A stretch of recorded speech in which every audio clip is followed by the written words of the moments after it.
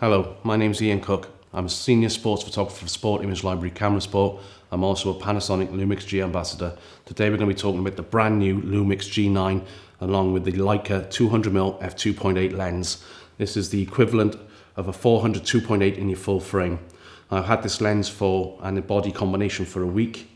I've used it at a rugby international game last weekend and the results I got were outstanding. So good, in fact, that I actually sent them to a national newspaper which actually published the images. So it just goes to show the image quality coming out of this camera. The sensor is the same as a GH5, but the processing engine has been improved, and I don't know what the Japanese engineers have done in Japan, but it's extremely amazing output of images. I can crop into the image, which is something that sports photographers really need to have that control over, because cropping is a factor of sport.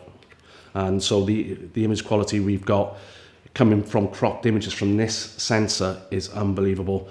Sample images will be going up, so you can actually see the actual original image taken from the camera, and then you'll see the cropped one that I actually worked with. Another thing about this camera is the autofocusing is super quick. It is so accurate, it is terrifying. It's an awesome piece of kit and I love this camera. This is going to revolutionize sports photographers because the weight aspect of this compared to a 400 2.8 is phenomenal. It weighs the same as a Pro DSLR with a 70 to 200.